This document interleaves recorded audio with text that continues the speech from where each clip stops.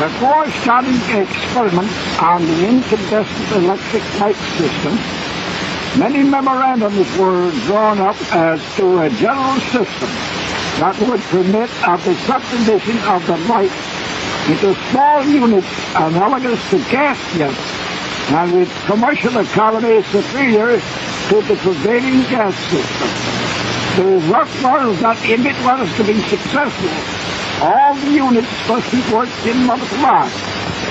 This necessitated the creation of lamps of very high resistance to diminish the enormous investment in copper necessary if low resistance lamps were to be used. This necessitated a very fine hair-like filament of high resistance material.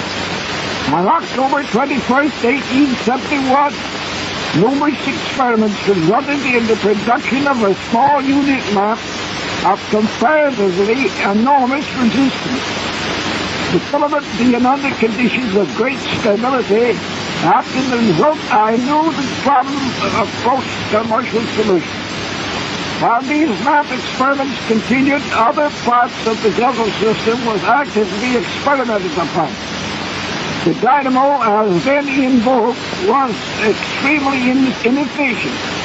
The loss approaching 50% due to some misunderstanding among electricians which I never comprehended. However, these experiments produced a dynamo of which 90% of the energy was useful. Then meters for measuring the current were used by thousands of customers and also a host of accessories like underground conduits, switches, sockets, etc. were necessary to make a complete system of distribution, all of which was accomplished.